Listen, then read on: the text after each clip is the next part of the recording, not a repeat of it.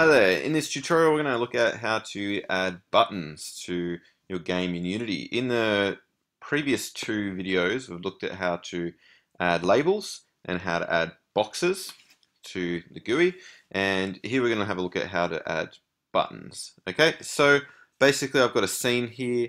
I've got a terrain with a first-person controller, and I already have created a GUI script here. So I just right clicked in the asset panel, clicked on create C# script, and then I called it GUI script and dragged it onto my first person controller up here.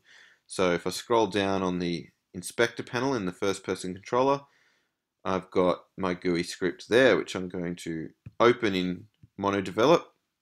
Alright, now I've already added the method here that we need to use to add GUI controls like labels and boxes and buttons and things like that. So I've already got void on GUI, and inside here I'm going to add my GUI elements. So I'm going to add a button, and basically a button can have two states, on or off. So it's either being clicked or it's not being clicked, and holding down the mouse cursor or the mouse button on top of a button will not actually have any different effect. It won't have any difference. So there's another GUI control that we use for that if you want to hold down the mouse. So basically it's just click once. So it's either being clicked or not being clicked, and holding down the mouse doesn't make a difference.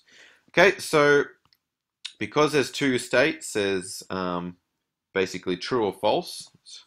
So on or off, or clicked or not clicked, we need to use an if statement. So we're going to say if GUI, and just like we've used before, GUI.label, GUI.box, this time we're going to use GUI.button.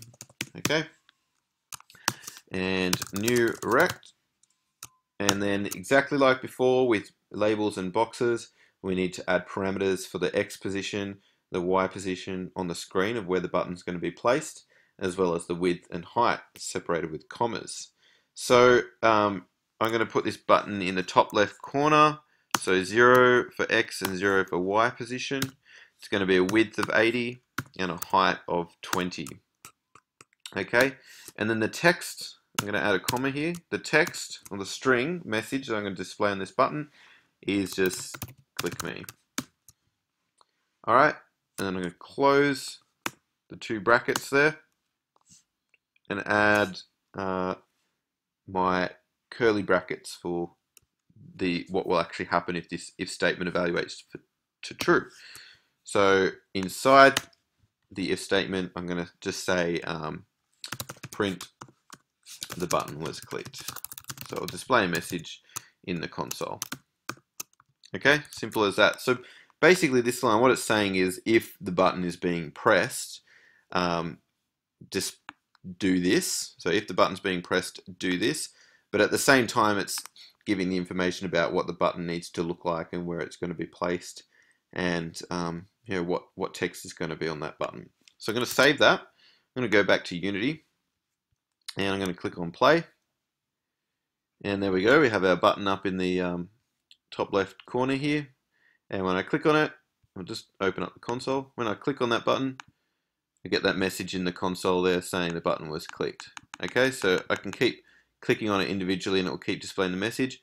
If I click and hold it down, it doesn't keep saying the button was clicked several times. It will just say it once, so it doesn't really make any difference. Alright, I'm going to stop that, and this time I'm going to go back to MonoDevelop. Now, we've got code here just basically displaying the message the button was clicked. So print the button was clicked. But of course you could add some other instructions there, so maybe to increase the value of something. So maybe there might be some sort of object in your game that you want to increase, I don't know, increase the strength of, or increase the size of, or something like that. So you could increase or decrease values there. Or say if you had like a torch and you wanted to turn the brightness up or turn it down, then you might have different buttons there for that you could click on it or change the values there.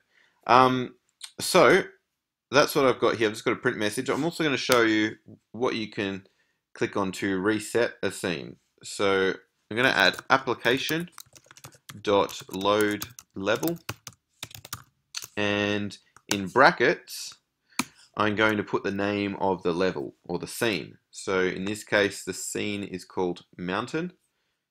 Alright, so I'm going to put mountain spelt exactly as it is with the capital M and that line with the semicolon. So basically this is when I click on the button, and I'm going to change the text on the button. I'm going to click on reset, or sorry, make it reset. And when I click on the reset button, it's going to reload that scene or that level. Alright, so I'm going to click on play, and now the button says reset. I'm going to walk around. I'm going to move somewhere else. Alright, now when I click on reset, it should take me back to the original position.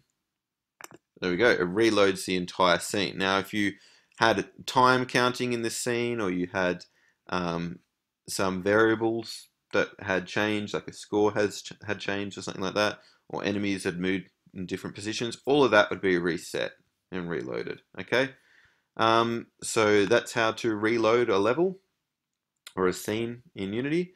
And it's also how to create buttons in Unity. Alright, thanks for watching.